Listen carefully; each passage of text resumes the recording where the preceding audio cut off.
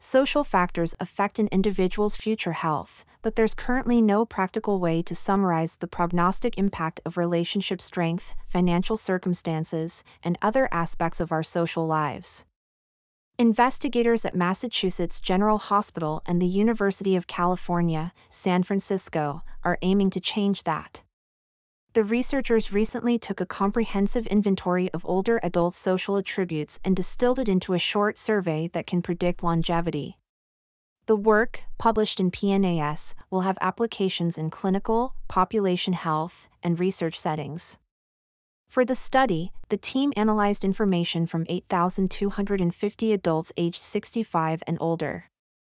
Within 4 years of a baseline interview, 22% had died. Prediction methods with a machine learning tool called Lasso drew from 183 possible social predictors to reveal 8 that predicted death within 4 years: poor neighborhood cleanliness, low perceived control over financial situation, meeting with children less than yearly, not working for pay, not active with children, not volunteering, feeling isolated, and being treated with less courtesy or respect. We often overemphasize the importance of medical conditions when thinking about longevity, said lead author Sachin J. Shah, a physician scientist at MGH and Harvard Medical School.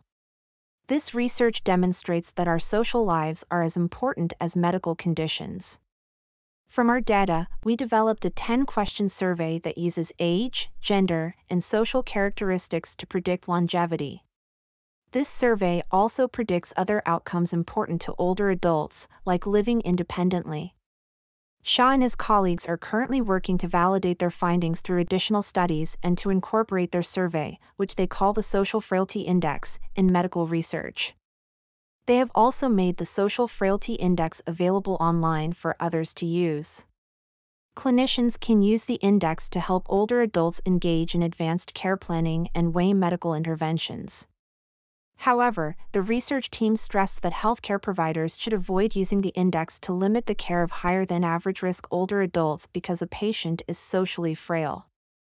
Instead, the tool should be used to identify at-risk individuals who could benefit from measures that address the social issues affecting their health.